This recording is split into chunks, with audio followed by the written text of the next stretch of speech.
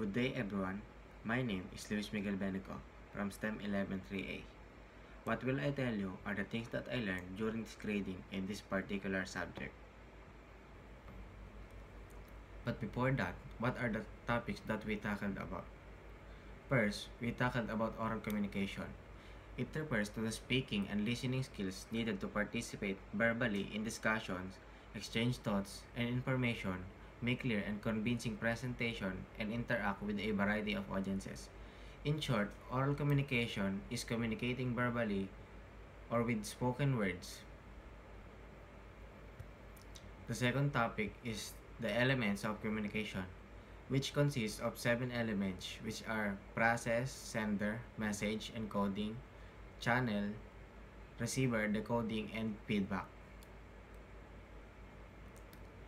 The third one is the nonverbal and verbal communication, which explains how we communicate verbally and nonverbally.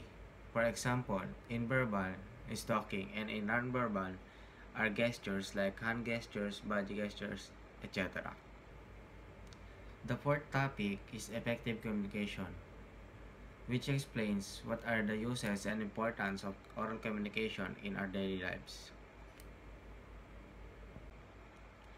And the last topic is the functions of communication, which is my favorite topic because it explains how we use language in different purposes like regulation or control, which follow certain rules and regulation.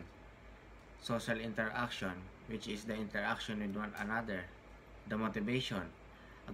A good example of this is your family, which is if you studied hard, you can get enough money for you and your family to have a happy life. The information, which consists of information about the things that we do every day. And lastly, the emotional expression, which you can express during the communication, like sadness, anger, and many others.